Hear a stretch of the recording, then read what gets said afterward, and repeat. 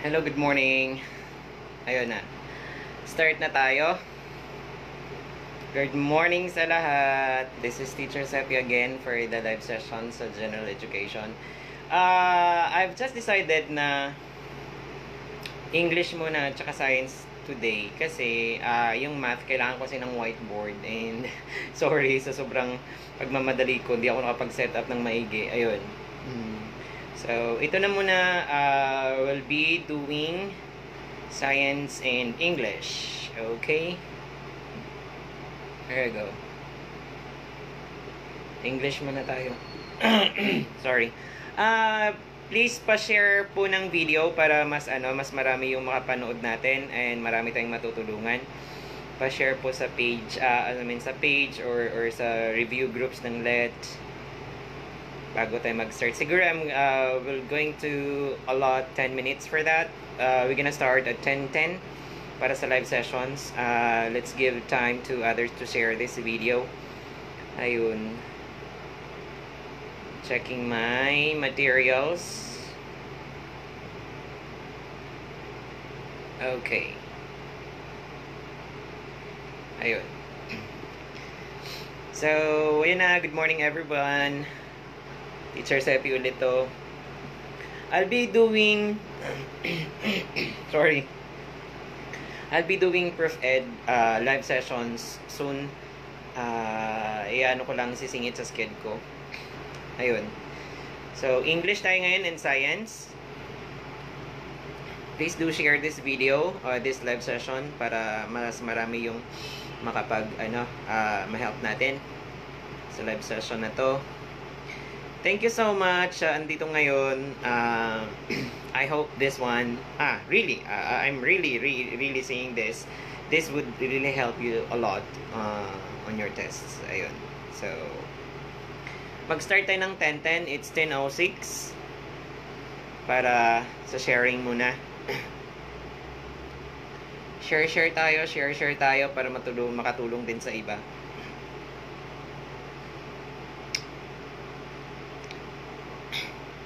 Hi po, Sir Lemar Seralde.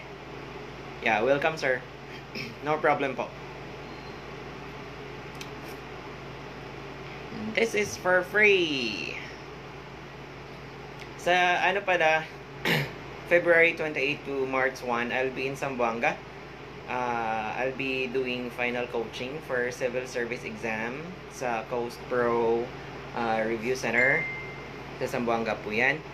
And then, siguro, hopefully, sa Tacloban din meron. I'm not yet sure sa Tacloban. Pero yung sa Zamboanga, sure na po.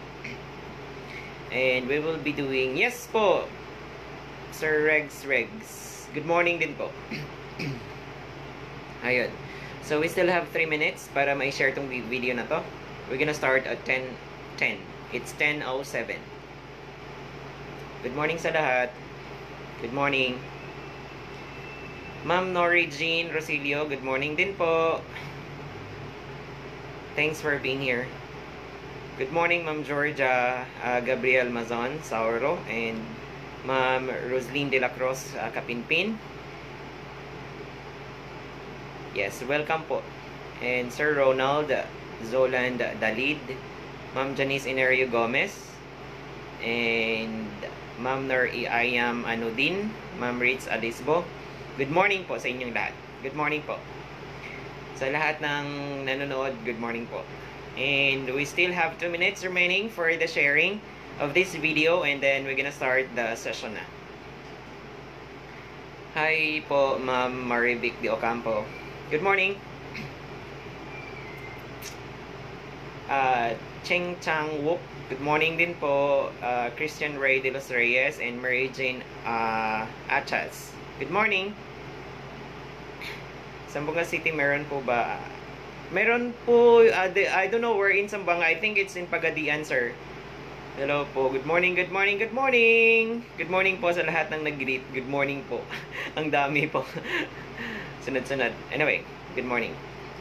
We still have 2 minutes.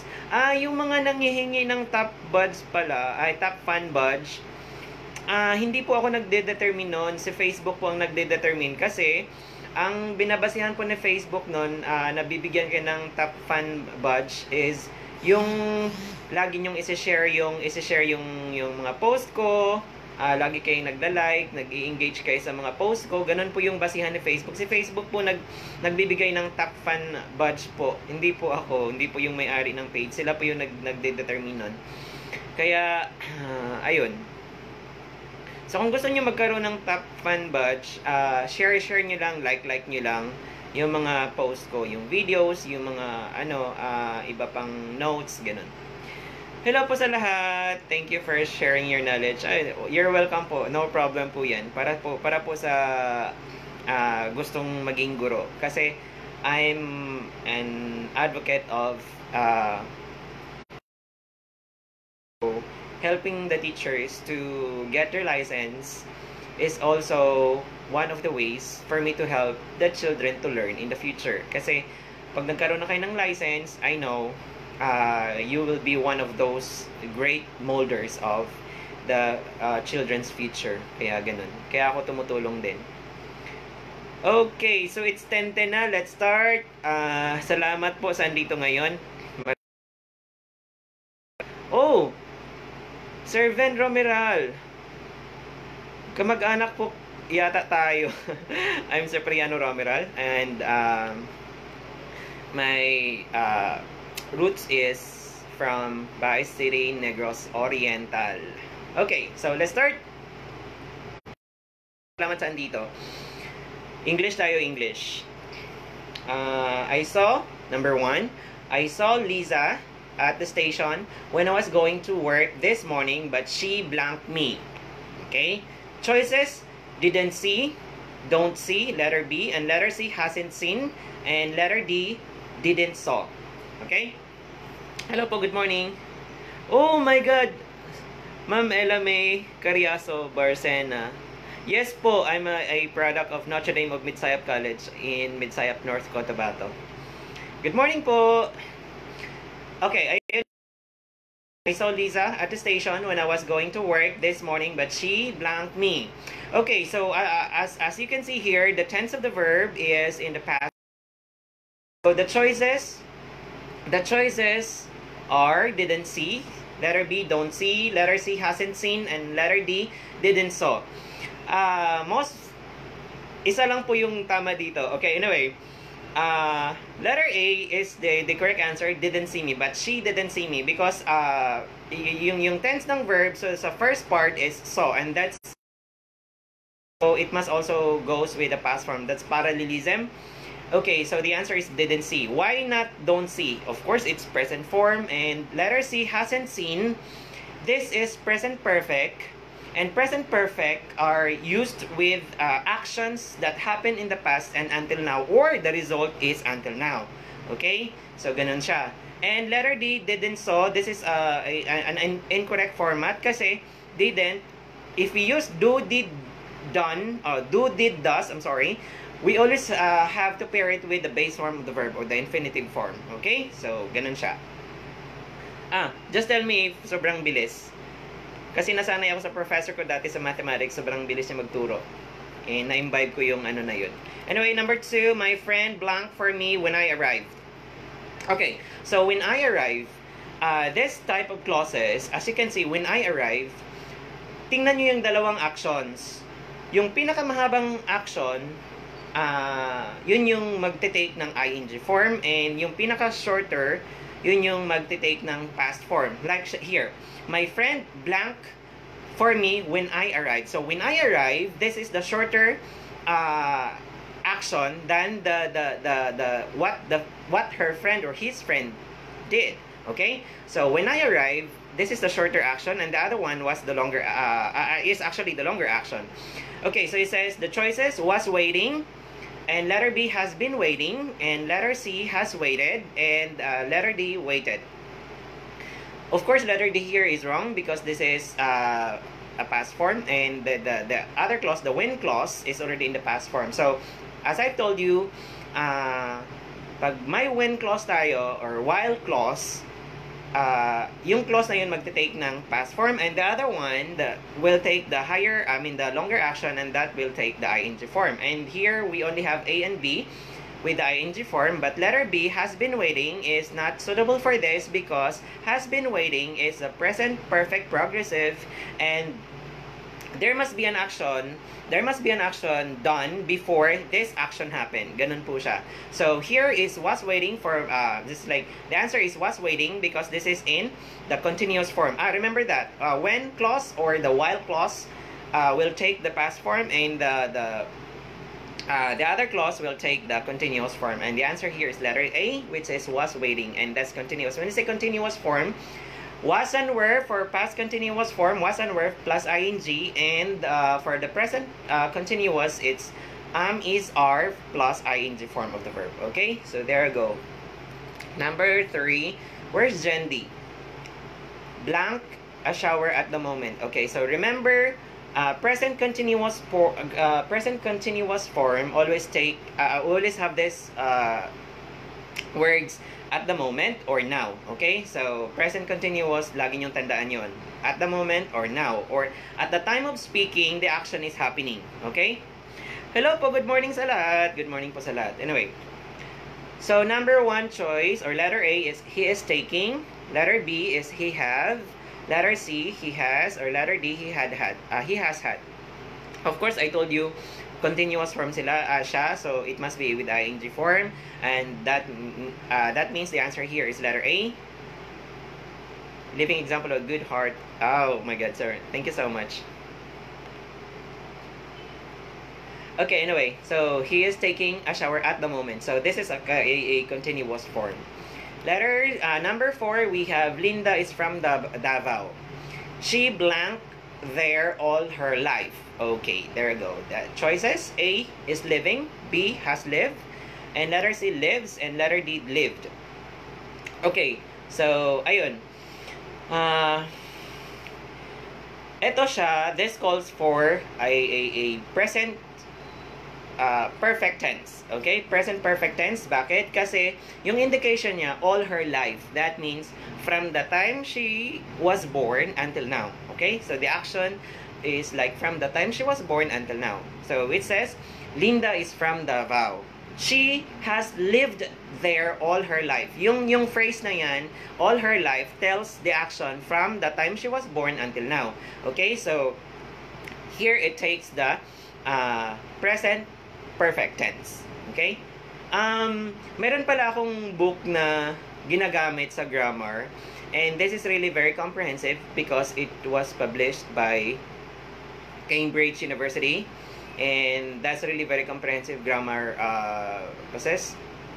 The book presents very comprehensive grammar rules and stuff like that. So masyado siyang detailed, so maiintindihan niyo talaga. Ayun, kaso sobrang laki kaya hindi na mahirap siya i-send sa email. PDF file siya. Anyway, next. Martin is English, but he lives in France. Blank 3 years. Okay.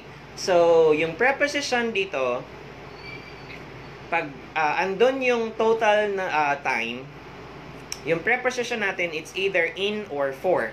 Okay? In or for. Like, she has lived there for 3 years, or she has lived there in 3 years. So, yung indication, yung prepositions na yun, will always indicate like the total time. Okay? So, 3 years here, so the answers would be would be either for or in. Okay, so letter A for, letter B at, letter C during, and letter D on. Okay, so for time, for here for the total time, at is for the exact, like the time, like exact time, like at 7 o'clock, at 3 o'clock, like that. On is for days and dates. Remember that. On is for days and dates, like on February 10, 2011. Or on Monday, on Tuesday, like that. Okay, so remember those prepositions of time. Number 6. Wait.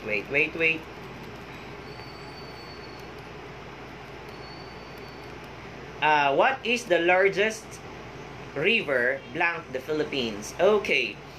Of course, this is place, and it calls for the location. Preposition of location and preposition of location in, on, at. Usage. At is used for a specific point, like shall we say, at the corner, at the center, at the middle, at the hotel, at the airport, at the station. Okay? Or at the bus station. Ganun siya. For preposition of location, at.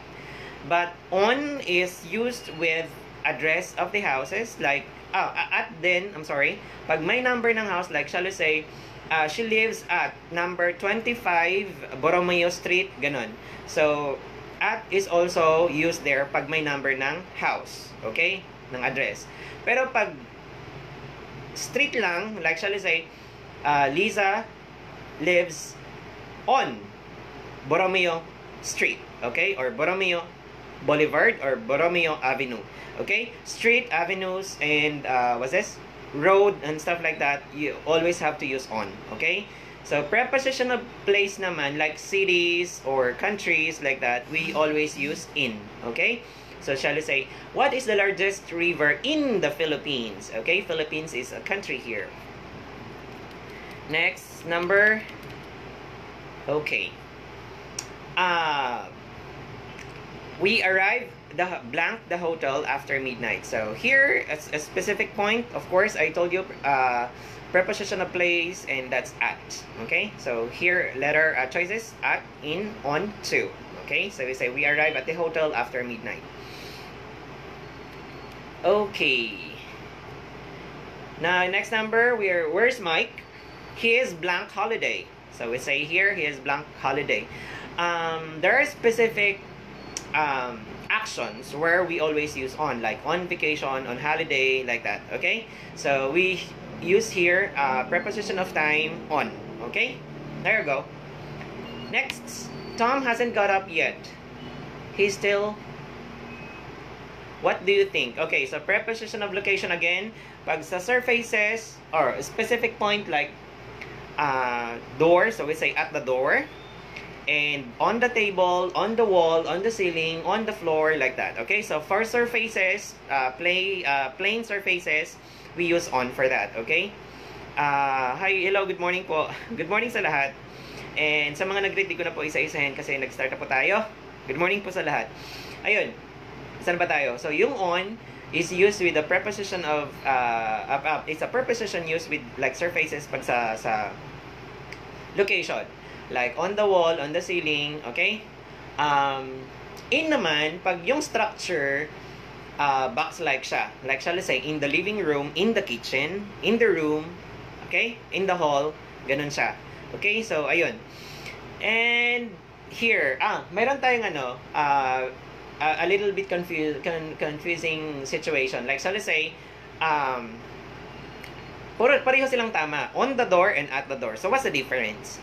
When I say at the door, someone is at the door. Okay? So, directly in front of the door. Okay? But, when I say on the door, that means something is on the surface of the door. Okay? So, shall I say, the house number is on the door, not at the door, because nakadikit siya dun sa surface ng door. Okay? Ganun siya. Pero if someone is at the door, that means he is there. Okay? In front of the door. Ganun siya, yung situation dun. So, here, he's still in bed. Linda is away. She's been away. Oh. Meron tayong usage ng for and since. Okay? For since and ago. Okay? So, for and since are both used with the present perfect tenses. Okay? And this, they talk about time.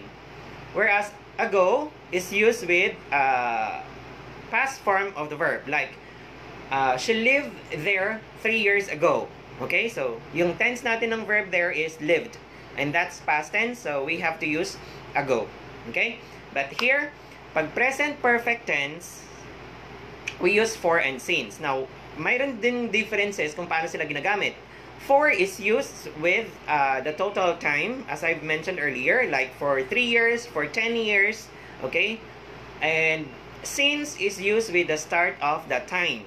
Okay, shall we say, today is Wednesday and I was on vacation since Monday. So the start of the time was Monday. So we say, Teacher Seppi has been on vacation since Monday because that's the start of my vacation.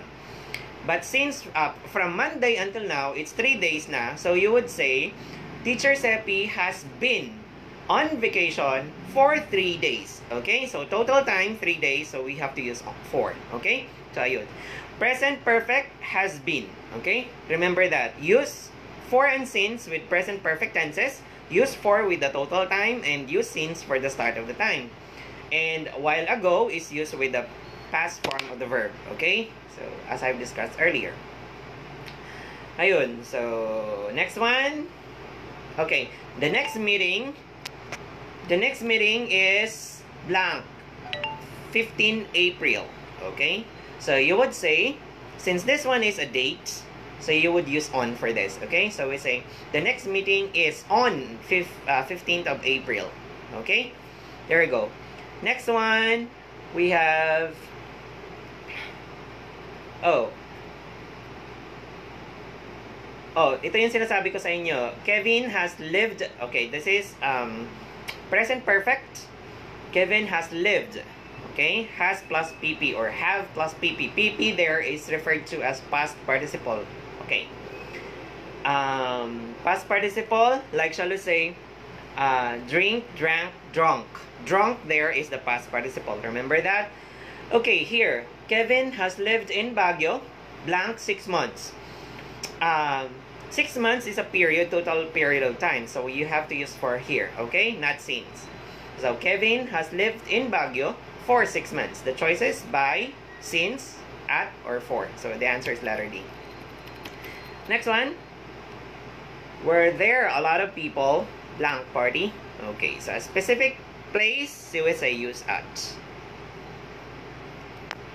Ayun. Good morning, everyone. Dami na comments. Hindi ko po may isa-isa. Sorry. Good morning. Anyway, so it's at the party. Specific place, party. So at. What are you doing? Blank the moment. Of course. Are you writing? So, as I've told you, present continuous, is are plus ing. What are you doing? And then it is always indicated by the expression at the moment or now. So here, at the moment, at. So what are you doing? Blank the moment. So at the moment. I'm sorry. Next one, we have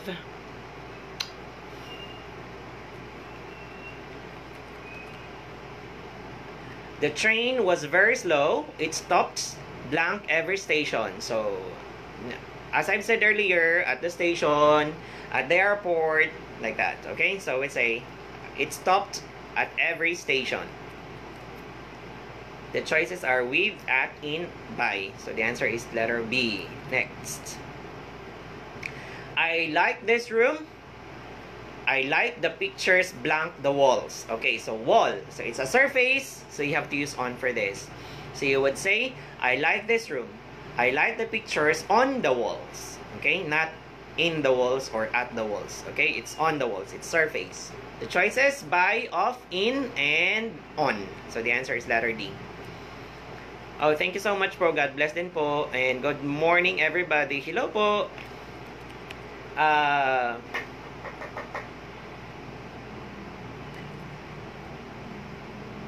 I'll be back blank Thursday. Oh, again, preposition by, for, in, on. So this Thursday is a day. Okay, so you have to use on for this. Remember what I've said earlier. Okay, so pili-pili tayo ng medyo ano. Okay, so ito. Who was blank president of blank United States? So here, the choices, the, A, letter B, A and the, letter C, the and the, or letter D, A and A. So, articles, usage of articles, okay, articles are adjectives. Usage of articles, when you're going to use a or an, A is used with the, of course, a word or a noun that starts with a consonant, whereas an is used with a noun that starts with a vowel. But there is, what's this? An exception to the rule. Like, so let's say, she is a European. Why we don't use an? Because European starts with letter E. But take note that European, the first syllable sound starts with letter Y. Okay, that's why we use A for that. Same as she is studying at a university in the United States. A university, not an university, because university, the first sound there, or first sound of the first syllable starts with letter Y. So we have to use an article A for A there. Okay, those are just like, so let's say also another one is like, I'll be there in an hour, not hour, right? Kasi yung sound starts with a vowel sound, hour, not H sound, silent H. Ganun siya. Okay, yun yung exception to the rule. Now, when to use a or an, and the. Use a or an if you are not, you are not sure which is which. Okay, shall we say, there are lots of banks in the city, and you would say, is there a bank near here? So that means you're referring to one of the banks in the city. Okay, so there are lots of banks, and then you're just referring one of them. But if you are going to say, is there the bank near here? That means the city has only bank, and you are referring to that. That means the article the is used when the noun is specific or only one in the city. Like another one, close the window and close a window. The difference, close the window, that means there is only one window you're referring to in the room. There is only one window, and then you're referring to that. But you would say, close a window. So there are lots of windows in the room, and then you're just asking him or her to close one of them. Okay? So ganun yung difference ng a and the or articles. Definite and indefinite articles. Definite article is the, and indefinite articles is are, a and an. Now, going back to the question, who was blank first president of blank, the United States? United States. Okay. The choices the and a, and then letter B, a and the. Letter C is the and the, and letter D, a and a. Now, the answer here is letter C. When you are going to have this ordinal numbers like first, second, third, fourth, fifth, we have to use the for that. Okay, so the first president, the second floor, okay, on the second floor, like that. Now, use of the for places also. The is used with names of countries that has the word state, kingdom, republic, what more? And the name of the country ends with letter S. Okay, example, the United States. Okay, why why the United States? Because the name itself has the word state. Okay, and the United Kingdom, because the name of the country there has the word kingdom, so you have to use the for that. Another one, kingdom. And republic, so you would say the Republic of the Philippines, the Republic of Korea, right? The word republic there means you have to use the for that. Another one, if the name of the country has S at the last, like for example, we say the Philippines, the Bahamas, the Netherlands, right? So yung name na yun, yung countries na yun, laging magbe-bear ng the article the, okay? So another one, like the Cayman Islands, okay? The Cayman Islands, the state of Ohio. See, yung apat na yun, pag name ng country or a place has the word state, kingdom, republic, and if the name of the country ends with S, okay? You have to use the for that, article the. Okay, so the answer here is letter D. So it says, who is the first president of the United States? Okay? Ganun siya. So I hope it helped you a lot about the articles.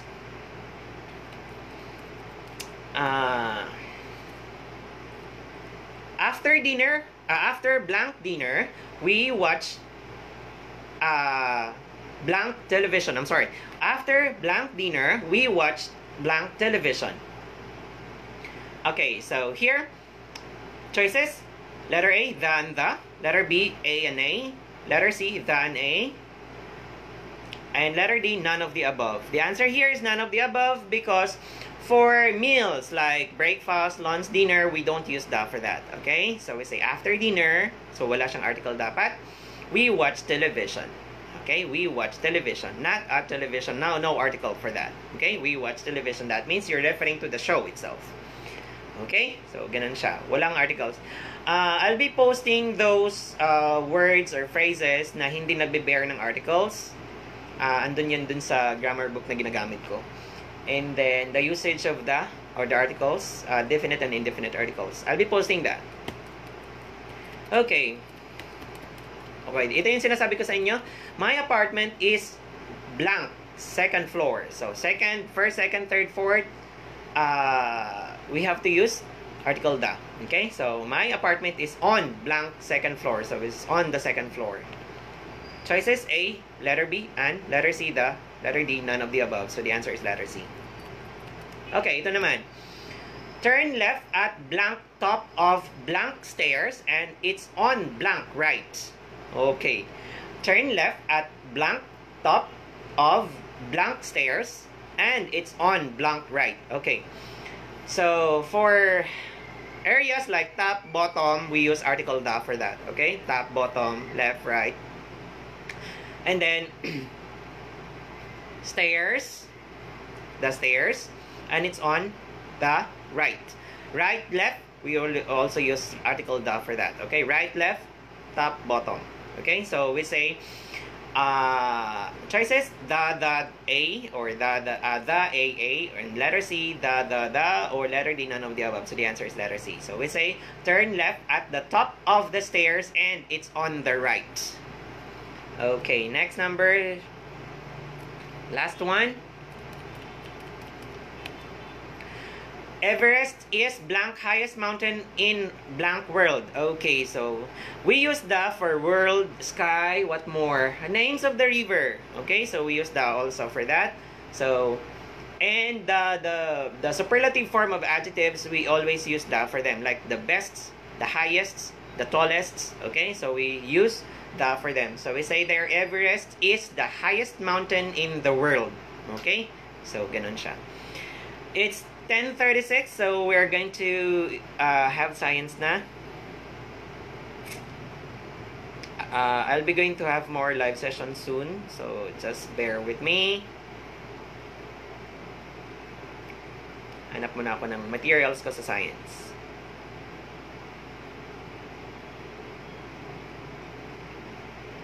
Ayun. Science, all ecosystems take together make up a blank. Okay, so hierarchical organization, it starts with cell, then followed by tissue, then followed by organ system organ, and then followed by the system or organ system, and followed by the organism, and then population, and then community, and then ecosystem, and then the biosphere. Cell, of course, is the basic unit of life. Tissue are groups of cells that perform a specific function. And then organ, of course, group of tissues that performs specific function. Organ system are a group of organs that performs a specific function again. Organ system, example, digestive system, circulatory system, skeletal system, what more? Lymphatic system, integumentary system, or the endocrine system. Okay, so ganun siya. And after the system, group of systems that performs together, that forms the organism. Organism, example, plants, animals, us, humans, okay? And group of organisms, the same organisms of the same species, that is population, okay? Group of different populations interacting together, that is in a given place, is community. And then all of these communities, when they're interacting each other, that forms the ecosystem. And then ecosystem of all of the ecosystems around the earth, that forms the biosphere. Biosphere is the region of the atmosphere, or before the, what's that? Troposphere, next to biosphere. Anyway, biosphere is the region where living things are found. Okay? So, ganun siya. Proof Ed, sir? Yes po. I'll be doing Proof Ed. So, ganun lang muna. Singit-singit lang muna natin. Sino pong Donald? Sorry. Anyway, good morning. And again. So, number one, all ecosystems take taken together make up a biosphere. Okay, so ganun siya. Choices: niche, biosphere, community, population, or habitat. Habitat is a place or area or region where organisms or population live. Okay?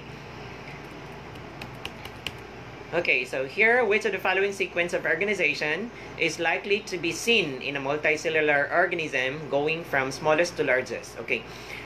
We have two types of organism, basically based on cell organizations. We have unicellular organisms. These are organisms that live only as one cell. Example, paramecium, flagella, dinoflagellates. What more? Ciliates. These are organisms that live in single cell, and they are usually found in dirty waters. Okay. What more? They have this. Actually, they have this what you call chloroplast because they manufacture their own food also, but they are not considered to be plants. They have chloroplast that performs photosynthesis, and this food that they make in their chloroplast is used for their energy needs.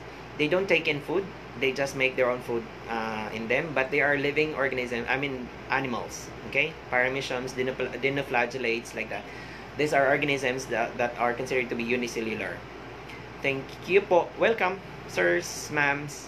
Anyway, so yun. Which of the following sequence of multicellular organisms, examples are us, okay, humans, plants, animals, and other forms of organisms having more than one cell, okay? Like us, we're made up of billions of cells, okay? So yun, which of the following sequence of organization is likely to be seen in multicellular organism going from the smallest to the largest? Okay, so here, letter A, cell, organ, tissue, organism. So it's wrong because organ comes first before tissue. So it's wrong. And, oh, thank you so much po. And then letter B, cell, organ, system, and tissue. This is also wrong because tissue comes after the system. Tissue must come after cell. Yung hierarchical organization as minention ko kanina. Cell, tissue, organ system, organism, population, community, ecosystem, and biosphere. Letter C, cell, tissue, system, organism. Yeah, this one. The answer is letter C. Letter D, organism, system. Oh no, it's not smallest. It's biggest to the smallest. Letter E, tissue, system, cell. Oh no, cell comes after the system, which is wrong. Okay, anyway. All individuals of a given species, all individuals of a given species living in a defined area at a defined time are what? A, population, community. Letter B, letter C is ecosystem. Letter D is biosphere. Of course, individuals of a given species. So that means there is just one type of individual, and that's population. Like human population, ant population, snake population. Okay, so same species, group of the same species. All members of one species form a, again, population. All members of one species, that's population. Watching you, dami ko natutunan, pati anak ko nakakapanood. Thank you so much. Wow, thank you so much po. Thank you so much. Thank you so much po. It's really, what's this? Sobrang sarap ng pakiramdam na nakakatulong ka in a way na, in this simple way, nakakatulong ka. Not just those people who are taking the LET, but also the other people like students. Thank you so much po, ma'am. Marnely de Villena, Sibayan. Okay, next number. All populations in one natural setting plus their physical environment. Okay, so sinabi ko kanina, lahat ng population na nag-interact together in a given area or region is community. Okay, choice. Okay, all populations in one natural setting plus their physical environment or the constitutes or makes up what?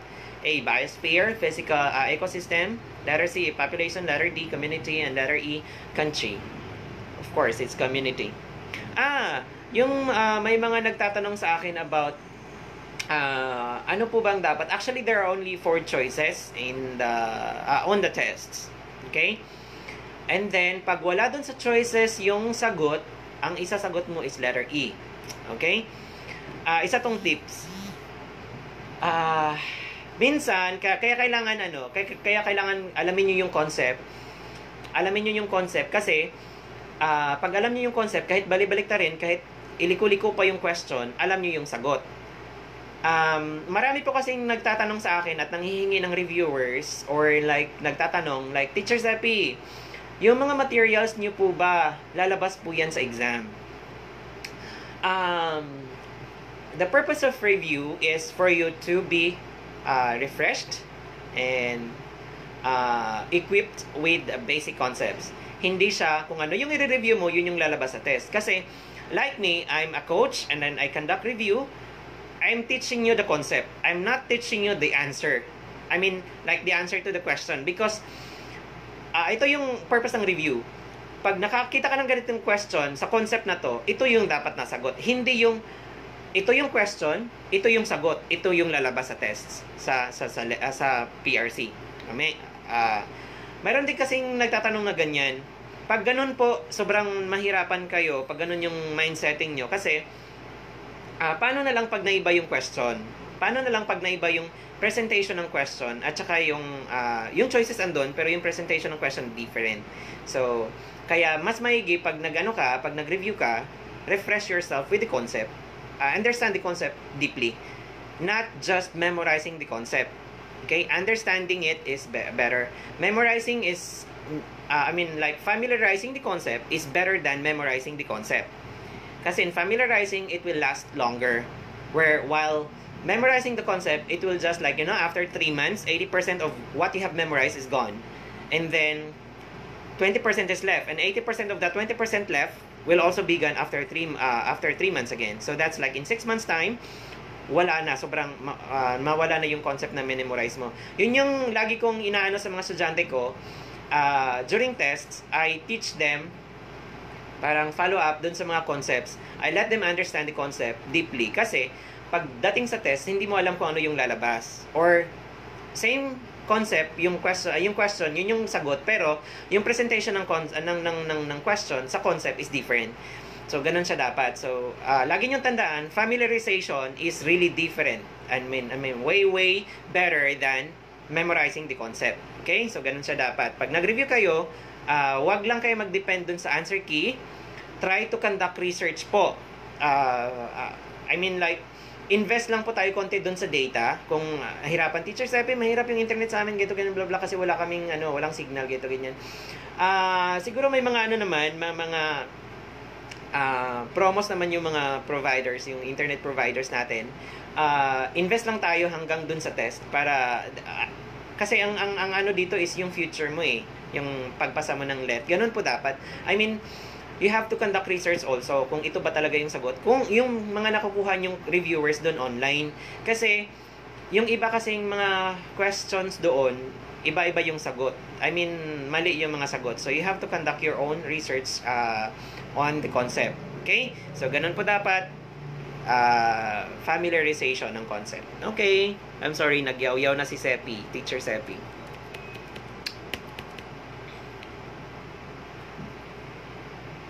Wait, hanap pa tayo ng ibang materials kasi parang pareho lang yung concept.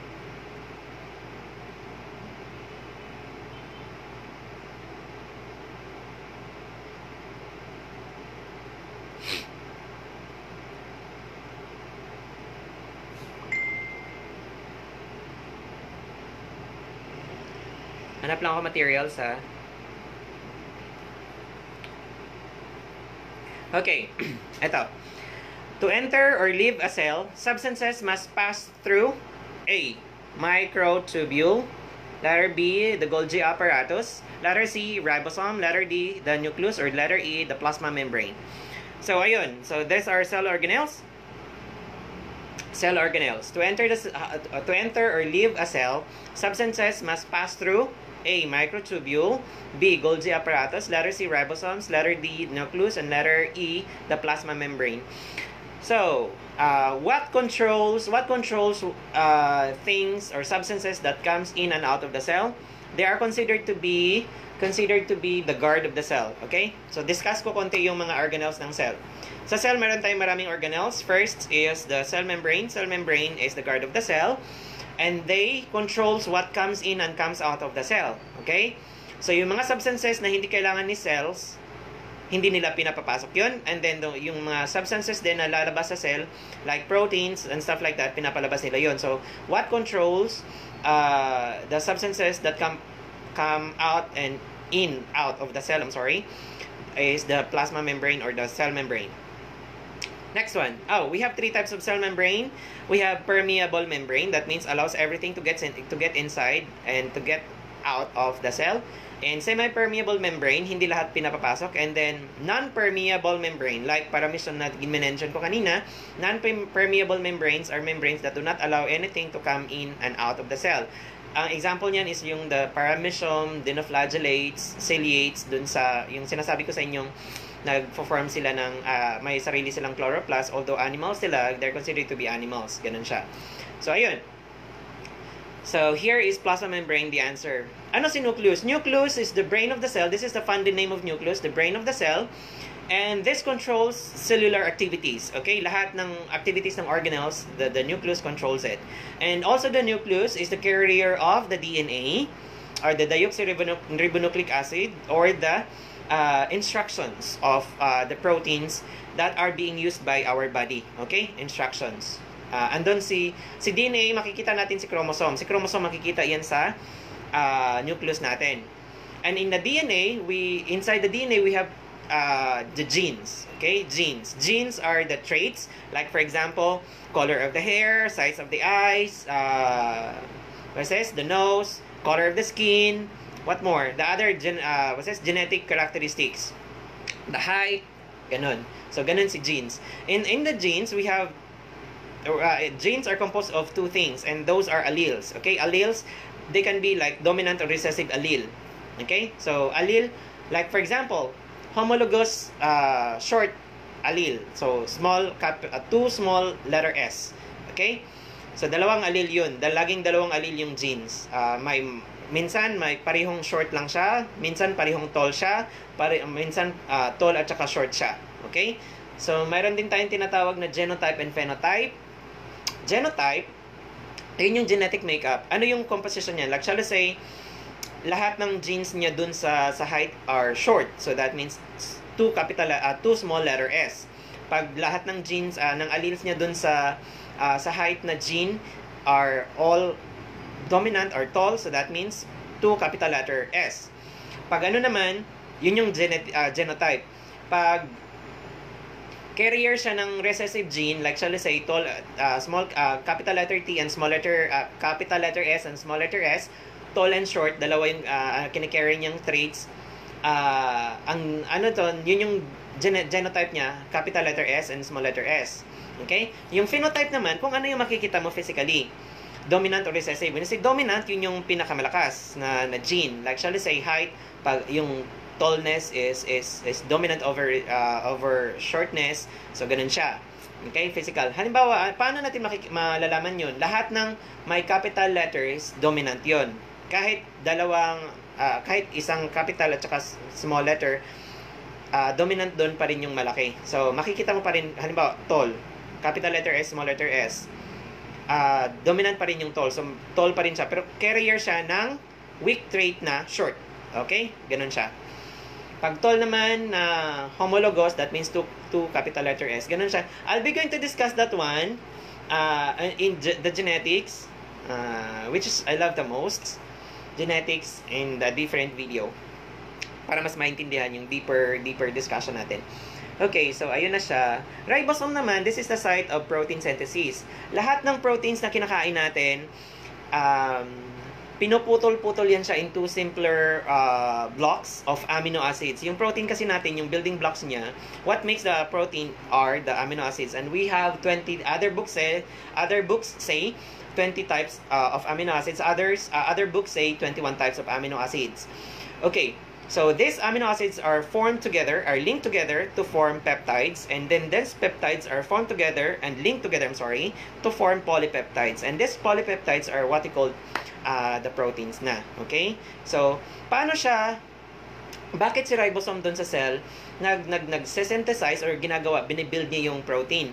Kasi, yung protein na kinakain natin, like shall I say, from the meat or fish, ganon, or from the beans or legumes, bago yan siya papasok dun sa cell, bago yan siya i-absorb ng small intestine natin dun sa microvilli, kinakat yan siya into simple amino acids. Amino acid lang simple. Kasi, yung ano natin, pag sobrang haba niya, yung buong protein, hindi yan makakapasok sa cell. Parang ikaw, pakakainin ka ng sobrang daming, sobrang habang pagkain, hindi mo kayang lunukin yon.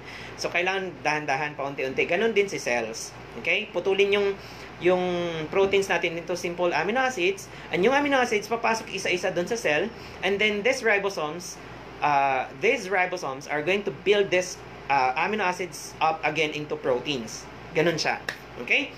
So, pati yung sugar natin, pati yung carbohydrate, sobrang haba ni starch, putulin siya isa-isa into simple sugars, and that's glucose. And then, glucose molecules are going to get inside of the cell one by one, and sa loob, doon na siya i-rebuild ulit, okay? Or use in cellular respiration sa mitochondria.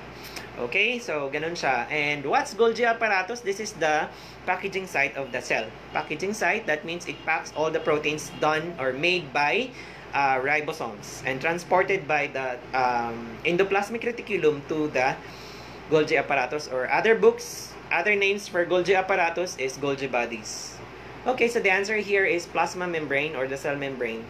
To enter or leave a cell, substance must pass through plasma membrane or cell membrane. Next, you expect a cell with an extensive mitochondria to... Okay, so mitochondria, this is the site of the cellular respiration. When I say cellular respiration, this is the use of the sugar, the glucose from the food that we are taking in, plus the oxygen that we also inhale, to make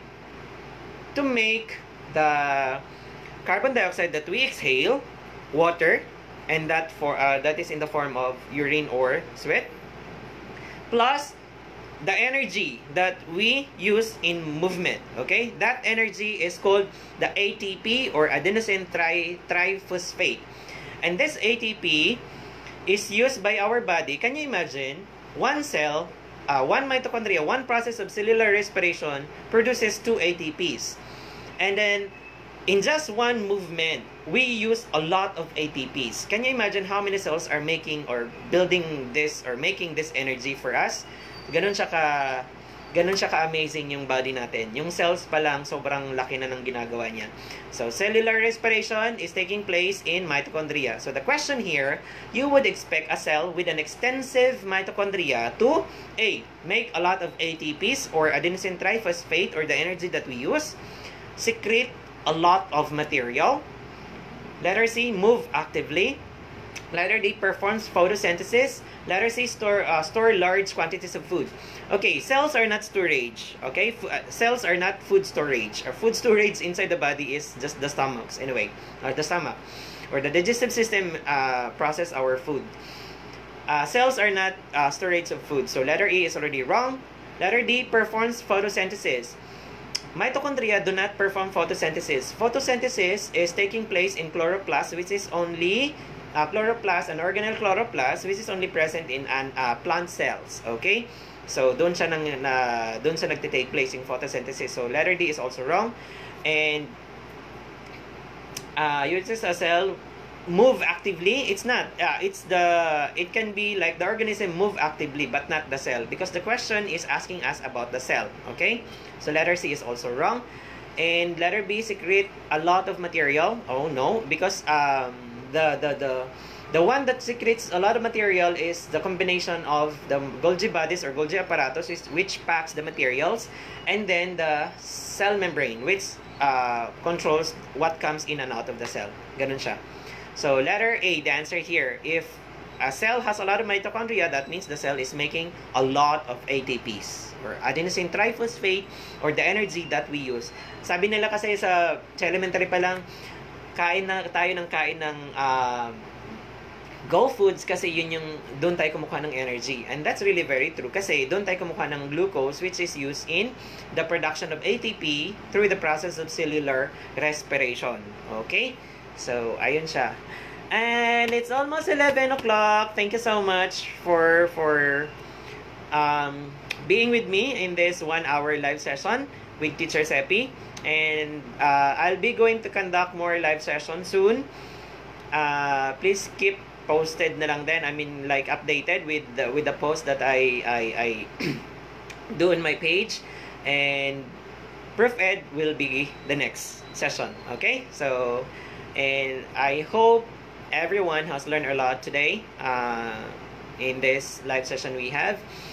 And I am also asking everyone to please share the videos that I have on my page. Marami pong mga videos na pwedeng makatulong sa iba na may mga may nahihirapan sa ibang concept. So please do share. I have a lot of videos actually. So you can just like visit my page and click the button watch video. Marami na po doon sa videos. Yung mga videos na yun, grammar, what more? Sciences, what more? Mathematics.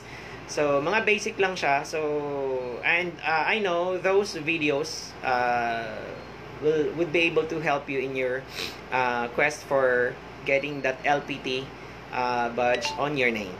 Okay? So, I hope guys will see each other again on my next live sessions. Sa gusto din palang makapanood, mayroon din akong videos doon sa channel ko sa YouTube, Teacher Seppi. Check nyo lang, Teacher Seppi, same as the spelling of my name here on the page, Teacher Seppi. Sa YouTube, mayroon din ako maraming videos doon. May mga videos ako sa Proof Ed, meron akong Gen Ed, saka ibang major. Meron po doon. So, try to browse na lang sa YouTube. Meron din, find nyo lang, search nyo lang, Teacher Seppi. Lalabas na po yun doon. Oh, thank you so much. Thank you so much. 1 hour na pala. Yes po, 1 hour na. Ang bilis lang ng oras, di ba? Ayun, thank you so much. Thank you so much. We love you, sir. Oh, thank you so much po. So, live session ulit sunod. And hope to see you guys. And by May pala, I'll be going to publish my own books na. I'll be the one publishing it. And those books would be Professional Education, General Education, Math Major, Civil Service, and other major subjects. So, I hope support niyo ako dun guys sa quest ko na yun kasi part of the proceeds or the profit of that books, I'll be using it to send students in Mindanao na makapag-school. So support natin yung mga students na nahirapang makapag-aral dun sa Mindanao. And I would love to have them like elementary or and high school students sa Mindanao, especially those in the remote areas. And yeah, I would also take this opportunity dun sa university ko, sa college, kasi they have made my organization, the Young Educator Society, which I founded when I was in 3rd year college. It started only as like a group of us, like education students, and then we started teaching, what's that? Natives in the highlands of Mindanao, and now it's one of the biggest organization, and then it's, I think, taken by my college as the, wait, someone is here. And, sorry. And, ayun, so nagtuturo kami and now isa na siya sa pinakamalaki and it is now considered as the what's that?